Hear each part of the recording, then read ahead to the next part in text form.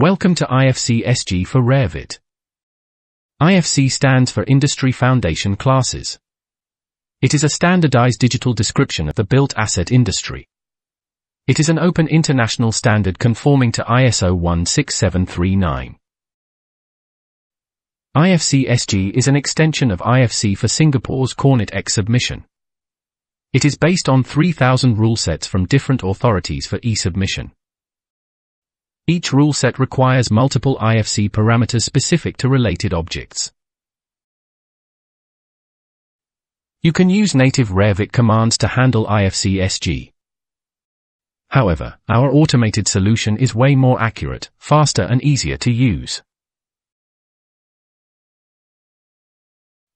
Let's start by scanning a project and populating with IFC-SG parameters. Open any Revit project. First, click on some entities like a wall. You will notice that the Properties panel doesn't include any IFC parameters. Do the same for floor, roof, railing. All of them do not have any IFC parameters. Click on the IFC-SG tab, followed by Scan Parameters. Then populate default IFC-SG parameters. This scans through your entire project and matches any object with the rulesets defined for IFC-SG. It then adds these IFC-SG parameters to the object. Upon completion, click on Ignore and Continue. Now, check any wall in your project. You will notice lots of IFC-SG parameters included in that object. Roof, railing, and slab. Notice how easy and fast it was. It's also very accurate as it matches the IFC-SG parameter exactly with the related object. Now that we have the required parameters, let's set up some default values for them. Click on the Check Values icon, followed by Populate IFC-SG Default Parameters Value. Let's check the floor. You will see default values have been applied. Roof, railing, and wall. Currently, we are using default and blank values. Future upgrades will have standard values either based on the industry standards or your firm's standards. You may now key in your own preferred values in this default properties panel. However, this is slow and can handle only one object at a time. Let's use a faster and more accurate method. Click on the Check Values icon, followed by Open Element List panel. Click on the parapet wall along the driveway. To select all walls of the same type, click on the By Type checkbox. All 10 walls of the same type will be selected. We can now change any values for any of the parameters for this wall type.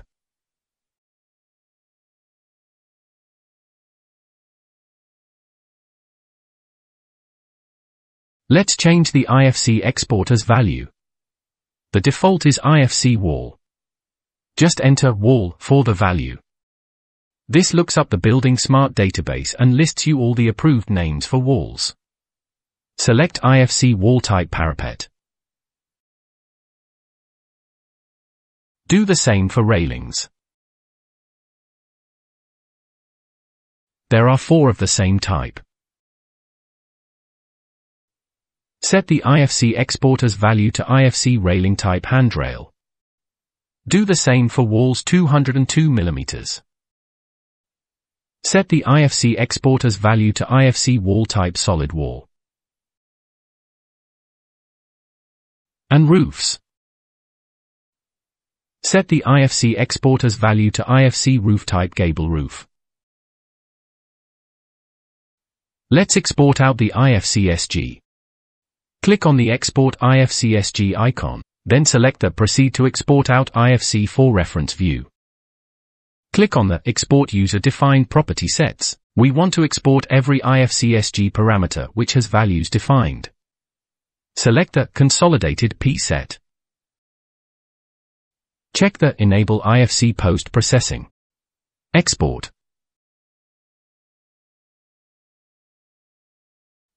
If you have installed Beam Vision, click on Open IFC File.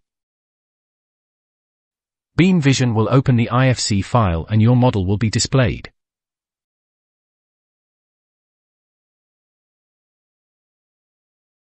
Let's check the parapet wall. The predefined type is parapet. Scroll down to see the other IFC-SG parameters. These are listed as SGP set. Do the same for the handrails. Walls and slabs. There you are, IFC-SG in a nutshell. There is more to this, but this short demo will get you started.